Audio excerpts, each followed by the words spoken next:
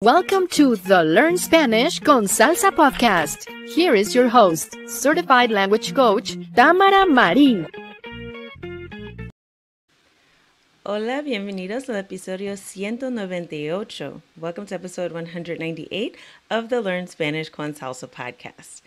I am super excited about this episode because I want to touch on a topic that I get asked about a lot. People are really confused about Spanish grammar, but in particular, the past tense. It seems like in English we only have a few ways of talking about the past, but in Spanish there are so many different verb conjugations related to the past tense. And this is something that people just mix up, and I think there's a lot of anxiety around wanting to make sure that you're not using the wrong verb form. But in this episode, I'm going to try to make it easy for you. We're going to be reviewing one of the easiest past tense verbs or past tenses in Spanish to actually commit to memory and be able to start using right away. Now, this is important because a lot of times it can be difficult to know which one to use, but I find that as long as you pick one, even if it's not perfect, the person will understand you and you can work on tweaking your grammar and perfecting it later. But this could get you through a conversation if you're in a pinch and you don't know what verb to use. So I'm going to be breaking down this particular past tense, and I'm also going to give you an opportunity, if you stay tuned to the end of the episode, that if you really want to master the past tense in Spanish, you want to know the difference between all the different tenses, when to use them, when not to use them, how to conjugate them and use them in conversation. Make sure you stay tuned to the end of the episode. I have a special opportunity for you that's coming up very, very shortly. Okay, but before we get to that, I wanted to let you know that we're going to be trying something different in this episode. We're going to be playing for you a song that actually has the use of this verb of this verb tense. I keep saying verb. Of this verb tense so that you can get used to hearing it and you can start to pick up the pattern. So I'm going to play it at the beginning of the episode. Then I'm going to break down the verb tense in a little bit more detail, and then I'm going to play the song for you again at the end. Now, this isn't a real song. This is a song that we just created for the purposes of illustrating this concept, but I hope that you like it. I think it sounds pretty authentic, but if you Google the song, it doesn't exist in the real world. Okay, so let's go ahead and get started with the song. If you're watching this on YouTube, you'll be able to also follow along with the lyrics. But if you're just listening to the podcast, pay attention to common patterns or things that you hear repeated so that we can start to pick up on hearing the language spoken and really understanding the context in which it's being used. So let's take a listen, and then I'll come back and we will dive deeper into what is this past tense verb tense that's so easy to use and how you can start using it in your conversations. Ay, te soy creciendo, saltaba y reía, mi corazón cantando, cual sincero, estaba con alegría, mi corazón cantando. I used to jump and laugh, my heart singing. Compartía momentos con amigos sinceros. I used to share moments with true friends. Cantaba con alegría, sin motivo y sin dinero. I used to sing with joy and without money, sin preocupaciones llenas. Soñaba despierta bajo las estrellas brillantes. Caminaba las calles sin rumbo, sin distantes. I used to walk the streets aimlessly without distances. Ritmo latino, baila conmigo. I like the rhythm. Siente el calor, vive el amigo. Aprende el idioma, canta con pasión. En esta salsa somos uno todos.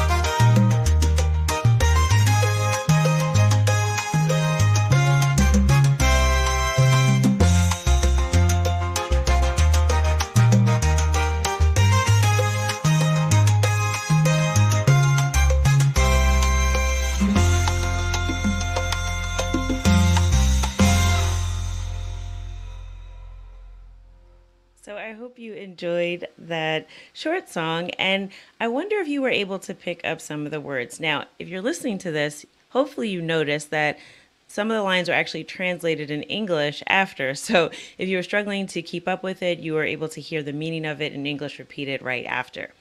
But the tense that I hope that you're able to pick up if you are an intermediate level learner, but if you're a beginner, maybe you didn't catch it.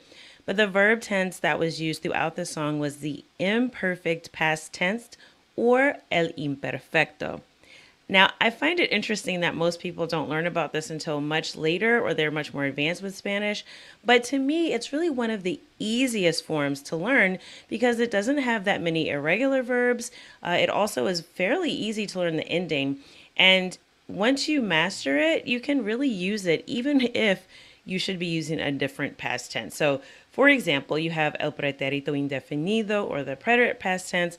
That's the one I think most people are familiar with. It's also one of the most challenging because it has so many irregular verbs and different conjugations you have to remember for each subject, yo, tú, usted, etc. So that one can be pretty difficult, and that's the one most people think about.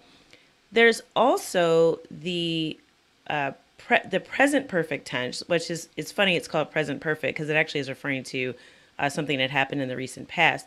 But generally, I found that, like in Spain, they tend to use the present perfect in place of el pretérito indefinido.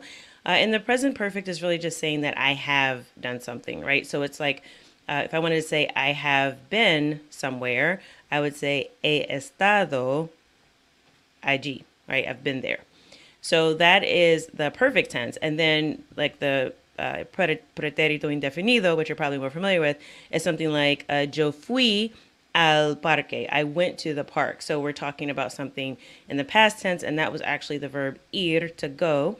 And as you can hear, it's very irregular because I said yo fui. So I went is a very irregular conjugation for that verb. So those are the two that are probably the most common. However, a conversation hack you can use is just substitute el imperfecto if you don't really know the other verb conjugations. So it's actually really easy to learn. El imperfecto, or the imperfect past tense, is really just used in certain circumstances. And I'm going to break down some of the examples used in the song, then I'll explain some of the patterns, and you'll see how silly easy it is to conjugate this verb. So I encourage you to use it. Even if someone goes, oh wow, they're conjugating that incorrectly, they'll understand that you're talking about the past. So it's used for several different things. Like I said, I'll go into more detail later if you want to learn more in depth about when to use each of these tenses. But in particular, one of the most common uses of the imperfect or imperfecto is when you're talking about something that you used to do. So instead of, me saying that, I went somewhere, I only went once, I would say I used to go. So I could be talking about a time period, like when I was younger, I used to go to the mall. I used to go to the park every day, when I was in high school, things like that. So you're referring to the past, but you're talking about something that you probably did more than one time. So that's a general rule of thumb. If you can translate it in English to I used to instead of just I did this thing one time, then that's the use of el imperfecto. But like I said, I would feel free to use it if you get stuck in conversation and you need it in a pinch.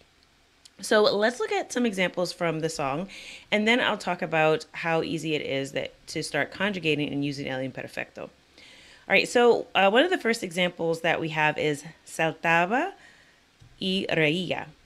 Saltaba y reía, which means I used to jump and I used to laugh. So saltar is the verb to jump, and saltaba is I used to jump. Reía comes from the verb reír, which is to laugh, and reía is I used to laugh. So it's also important to note that this is the same conjugation for usted, él, ella, and pretty much those three. So you can use the same conjugation. So yo saltaba, I used to jump. Él saltaba, he used to jump. Ella saltaba, she used to jump. Usted saltaba, you used to jump. So you really have them all covered with one conjugation. So again, very, very, very simple to use. And you may have noticed that from the ending, it's a super easy pattern. So saltar is the verb. So it's a verb that ends in AR or AR.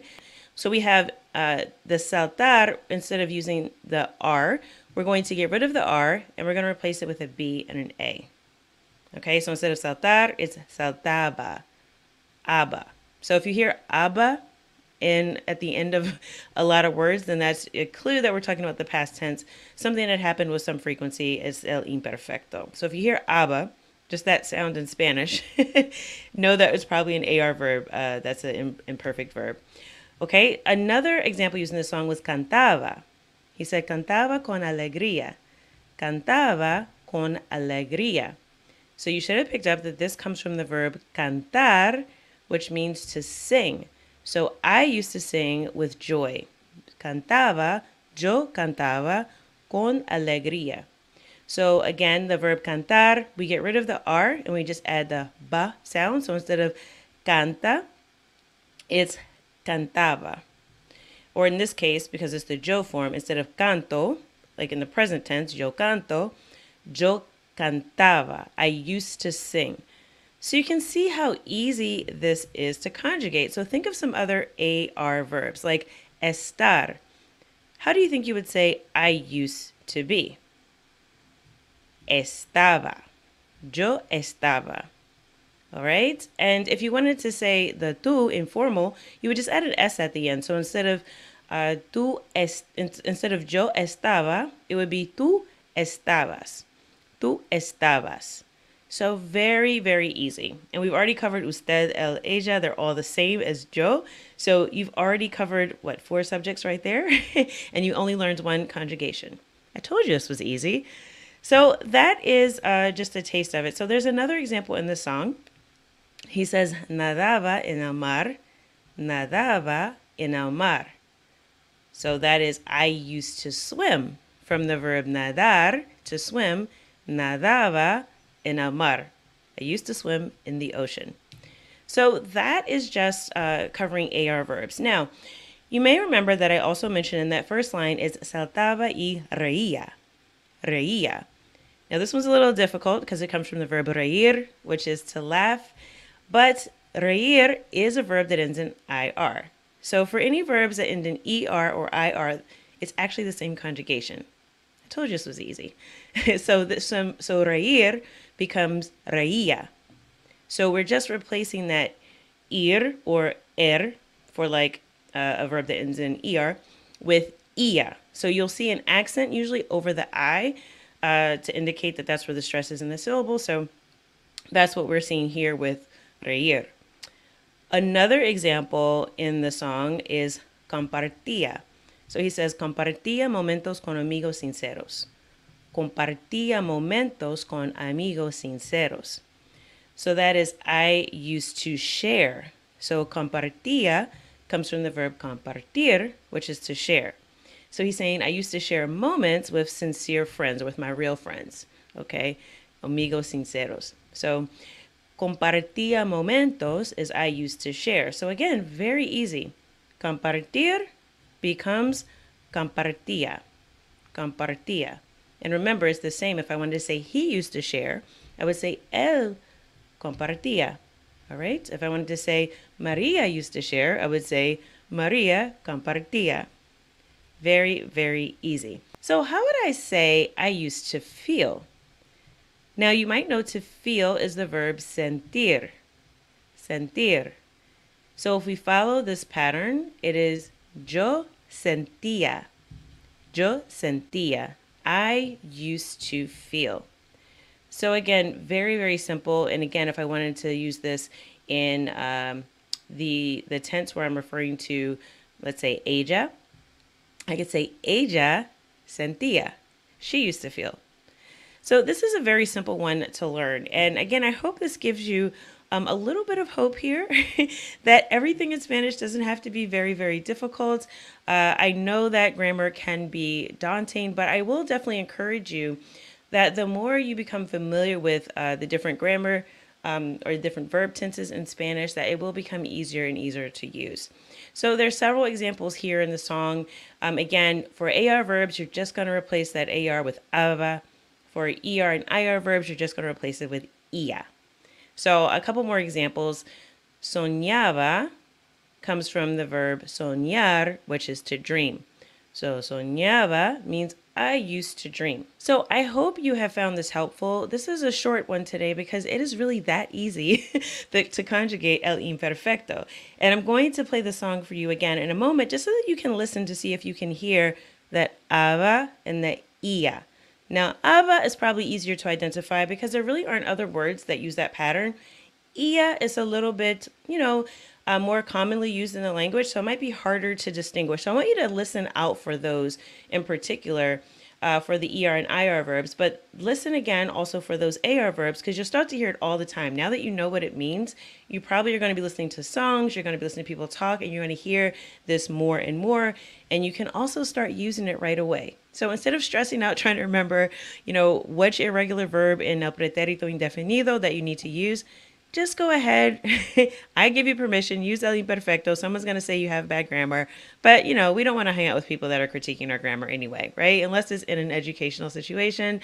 If they understand you, I think you're going to be good to go. So again, not the perfect solution, but definitely an easy way to get through a conversation if you find yourself confused and trying to remember and conjugate in your head. Try to just go for el imperfecto in the past tense and you'll get through it, okay? And then when you have a session with a Spanish teacher or a coach, then you can work on perfecting your language. And that's what I wanted to talk to you about. Actually, at the beginning of the episode, I mentioned I'd give you an opportunity if you want to dive more into this and get better at using the past tense. We actually have a summer boot camp coming up starting at the beginning of June, where you'll have an opportunity for 8 weeks to dive deep into this topic of which past tense verb to use and when, or which conjugation to use, right? Whether it's el pretérito or el imperfecto. We're going to dive into that in our summer boot camp. So if you're interested in signing up, go to SpanishConSalsa.com/summer.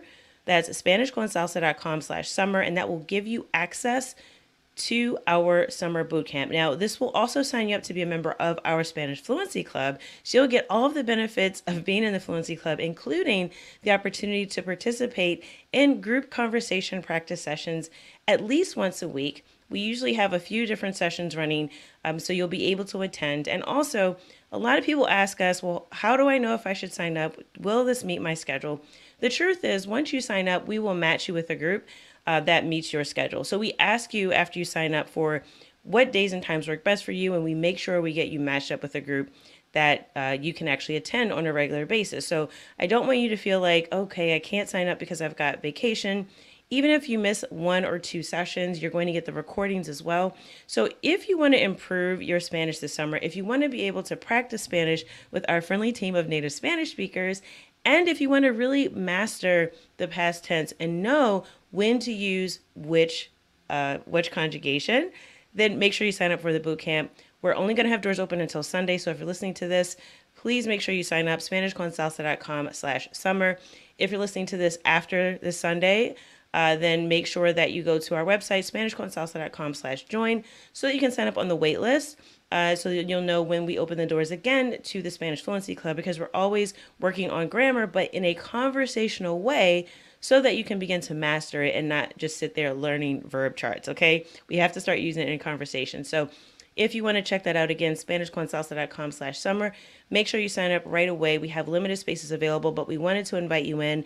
If you don't have anything much going on this summer, I know a lot of people take summer as a break, but it's also the perfect time to learn because you probably have a break from other things. Maybe you're going to have some time on vacation. Maybe you're even going to visit a Spanish-speaking country. So now's a great time to buckle down, get some practice in, work on one thing.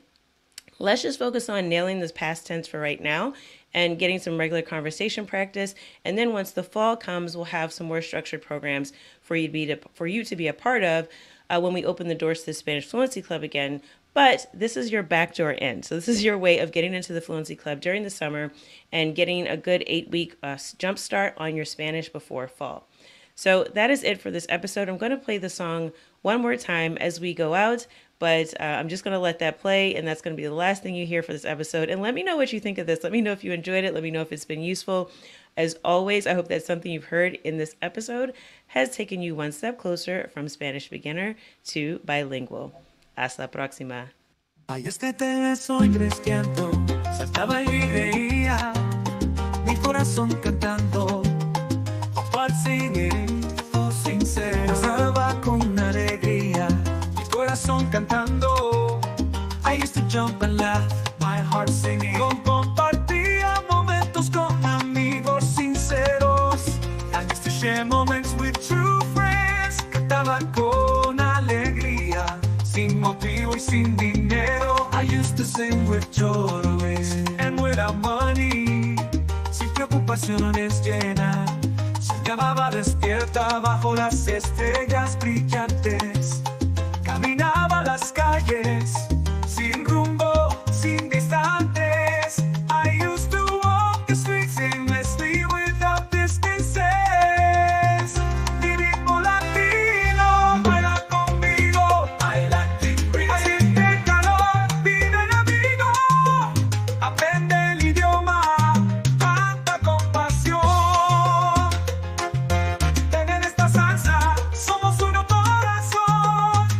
In this salsa, we are one heart.